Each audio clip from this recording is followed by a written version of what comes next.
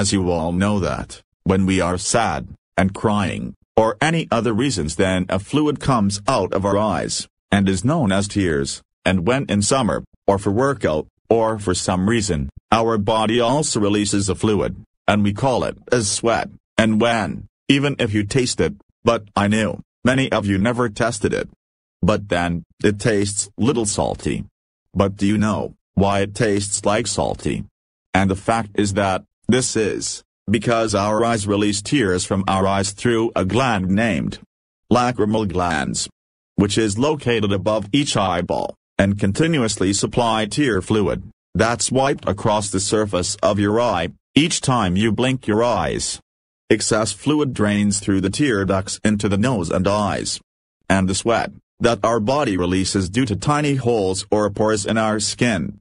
And when our body becomes overheated, then sweat through sudoriparous glands come out of our skin to lower the body temperature. But then why it tastes like salty, and this is due to the fact that they're mostly made up of water, but also contain salt, fatty oils, and different proteins, which breaks into amino acids. And also some electrolytes in tears, which include sodium, which gives tears and sweat their characteristic salty taste.